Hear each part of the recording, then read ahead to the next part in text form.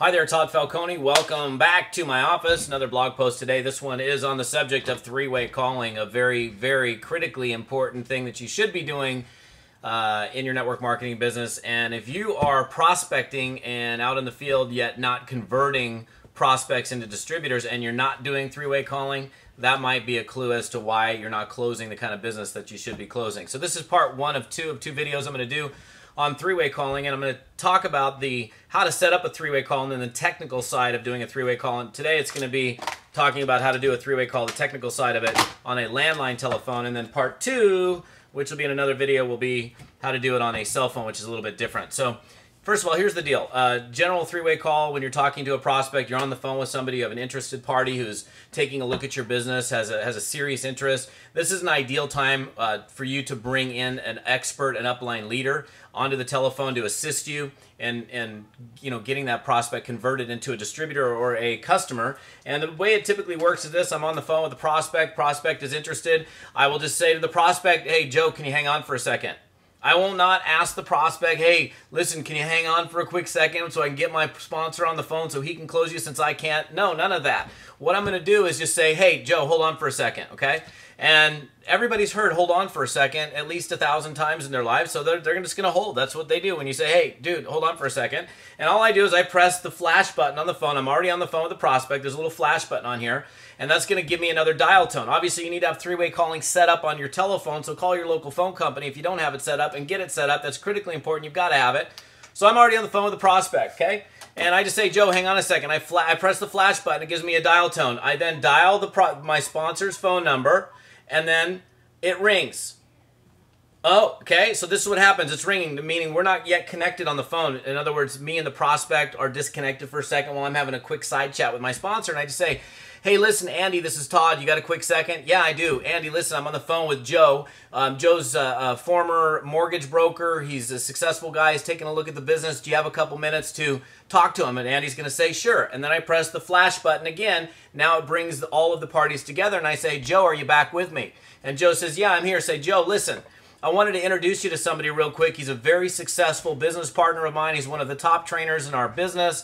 He's a very, very successful entrepreneur and also somebody that you'd also be working with. I wanted to get you guys introduced. Andy meet Joe, Joe meet Andy." And then I zip up my lips and I say nothing. And I listen, use my ears, both of my ears. I pay attention to what Andy's saying to my prospect, Joe. That's a learning experience for you. Very, very powerful learning experience, by the way. I don't interrupt. Say, "Andy, don't forget to tell him about the compensation plan." "Oh, Andy, don't tell him." No, I just wait because my upline leader is an expert. That person knows what to do. And he's going to interact with the prospect. By the way, if you notice the way I introduced Andy, I didn't say, "Hey, Joe, meet Andy." I did what's called upline edification. I basically built Andy up, built some respect up, so this person's going, "Hey, I'm on the phone with a leader, a successful person." And I'm just going to essentially say a few points that are true. Truth is very important. A few points about my upline leader, my expert that I'm bringing on the line. And I do the introduction. At the end of that, when my upline is done, he's going to let me know. Say, "Todd, are you still here?" "Yeah, I'm right here." And at that point, chances are that if you're working with somebody who's really good, they probably helped you get that much closer to a close. So I'm going to let Andy go, boom, and I'll press the flash button again. That will then disconnect Andy, and I'm back with the prospect. I'm going to say, "Joe, are you back with me?" "Great. Well, super. I mean, let's get you started." At that point is essentially probably what's going to happen if my upline sponsor does it properly.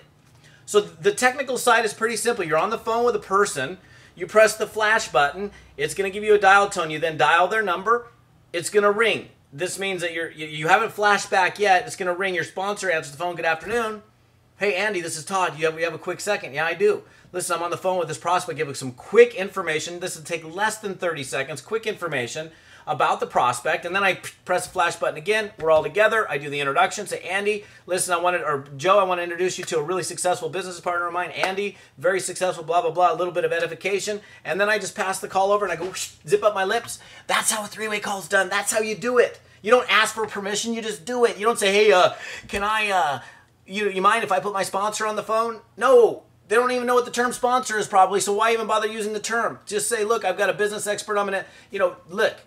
Do not ask for permission to do a three-way call ever. It's not up to the prospect to decide. You maintain control of the conversation. That's how, and by the way, you can also do it on a phone like this is my old Radio Shack landline phone. Well, I can pick up the phone just like this, be on the phone with the prospect, and I can just depress, let me get this camera thing here. Whoa, now I'm a little confused. There we go. I can just press this button right here and go like that, and it'll give me a dial tone. It's the same thing as a flash button. Most phones have a flash button like this one does right here. It's actually just the green button, and if you can read it right there, I don't know if you can, it says flash right there. See that? Flash. That means you could flash over. All right, this is Todd Falcone. That's part one of a two-part series on how to do a three-way call. I'm going to cover some other aspects of three-way calling in addition to showing you the technical aspects of doing a three-way call with a cell phone on another blog post. We'll see you. Have a great day.